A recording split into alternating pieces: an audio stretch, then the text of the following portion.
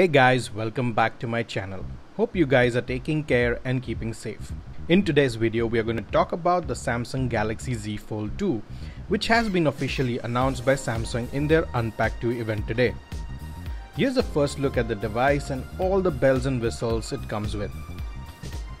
The Z Fold 2 has a lot of improvements over the last year's Fold, especially a larger cover display, which is now a 6.2-inch Super AMOLED Infinity O screen with a 386 ppi pixel density and a 25:9 aspect ratio. This screen has a 60 Hz refresh rate and is protected by the Gorilla Glass Victus. The inner main display is a big 7.6-inch Dynamic Super AMOLED Infinity O screen made of Samsung's ultra-thin glass and has 373 ppi pixel density. This display has an adaptive refresh rate which can move from 11 Hz to 120 Hz for optimal performance. Like other Samsung devices, the 120 Hz is possible only on the Full HD Plus resolution. The back of the phone is protected by Gorilla Glass 6. The phone has an aluminium frame all around it. The fingerprint scanner has been moved to the side of the device, which is a little unusual. The phone now has a smaller hinge gap and now allows the phone to open and lock in various angles. Samsung is calling this the Flex mode, which works both on the cover and the main displays. The phone also gets high dynamic dual stereo speakers. Now let's talk about the cameras. The phone gets 3 cameras on the back.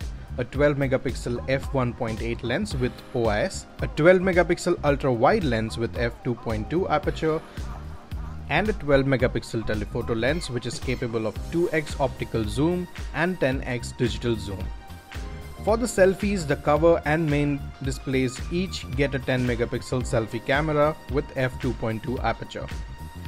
The rear cameras also get the Pro features for photos as well as videos. Now the phone gets an amazing feature called the dual view, where you can use the main cameras as the front facing cameras.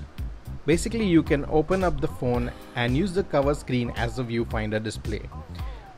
This also works in cases where you're clicking pictures of somebody. They will be able to see themselves in the cover view. Well, now for some good news. The Z Fold 2 will be powered by the Snapdragon 865 Plus processor all across the world, and there is no Exynos version that we know of yet. So a big thumbs up to Samsung for that. Talking about the storage, the phone will come with 256 GB coupled with 12 GB RAM. However, there is no SD card support. The phone has a 4500 mAh battery pack which supports 25 watt fast charging, wireless charging and wireless power share. The phone will come with Android 10 on top of Samsung's One UI 2.5. The Z Fold 2 gets a lot of new software features that enhances the user experience. For example, display continuation. So let's say you're watching a video on the cover display and open up the phone. The video will continue playing on the main display as well.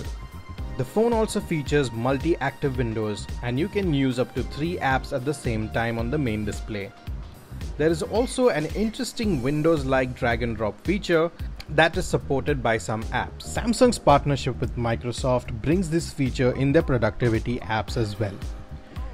The phone will come in 2 colors, the Mystic Black and Samsung's current favorite, the Mystic Bronze. The phone is priced at $1,999 US and is available for pre-booking starting tomorrow.